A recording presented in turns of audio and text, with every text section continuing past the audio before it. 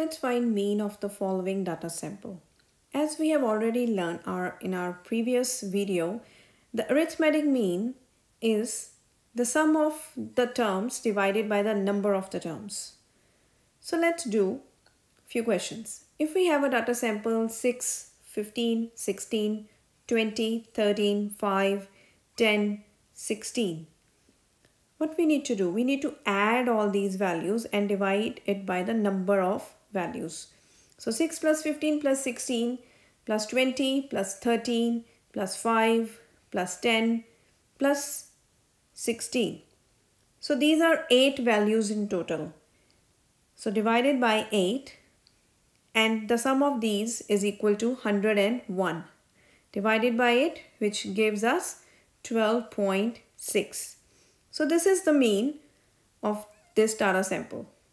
Let's do another one. If we have a data sample 19, 5, 9, 12, 10, 5. So these are 6 number in total. Let's add all. 19 plus 5 plus 9 plus 12 plus 10 plus 5 divided by 6. So the sum of all these is equal to 60 divided by 6, which is equals to 10. Let's do another. If we have a data sample 12, 18, 5, 8, 15, 2, 9, 17 and 1.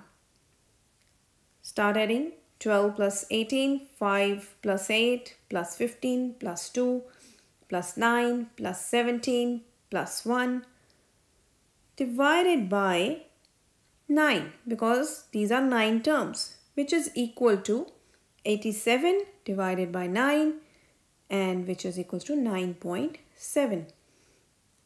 So in this way we can find the mean. Let's do another one. If we have the data sample 16, 12, 18, 17, 16, 8, 7, 2. Start adding. 16 plus 12 plus 18 plus 17 plus 16 plus 8 plus 7 plus 2 divided by 8, because these are 8 terms in total, which is equal to 96 divided by 8, which is equals to 12. Let's do another one. If we have 14, 16, 11, 2, 6, 6, 15, 2, 11. Start adding. 14 plus 16 plus 11 plus 2 plus 6 plus 6 plus 15 plus 2 plus 11 divided by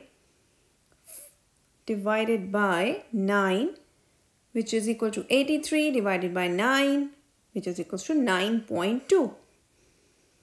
Question number 6. Let's do one more. 22, 2, 5, 12, 9. Easy. Just 5 terms. Start adding. 22 plus 2 plus 5 plus 12 plus 9 divided by 5. The total of these terms is equal to 50. So 50 divided by 5, very easy, which is equals to 10. So in this way we can find the mean.